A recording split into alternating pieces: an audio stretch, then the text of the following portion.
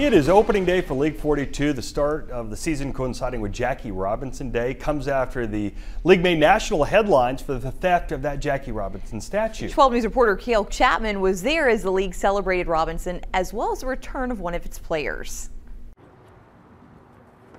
Beautiful. Feel great. I'm pretty sure there's going to be a lot of pictures out there of us. It's going to be one to print out and put at home.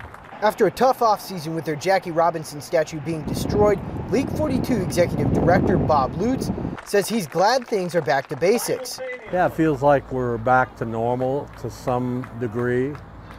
Feels good to have families and kids here at the ballpark. League 42 opened their season with a special first pitch thrown by Guillermo Lopez and his two coaches, Juan Velarde and Pedro Maldonado. Guillermo collapsed at a practice earlier this year, but thanks to the quick actions of Velarde and Maldonado, is making a recovery. He just kind of started going sideways, so he finally collapsed. By the time that we got out there, he was already a different, his skin was a different color.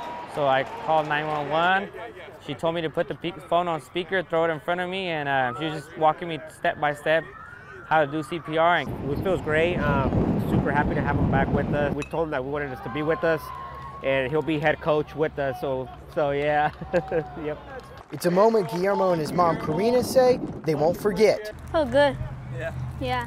I feel like really special seeing him there because after what he went through, it was seeing him at the bed at the hospital and then seeing him at the field is like really emotional because that's what he wants to do, just be in the field. In Wichita, Cale Chapman, 12 News. And that new Jackie Robinson statue will be identical to the previous one, and it should be up in early August.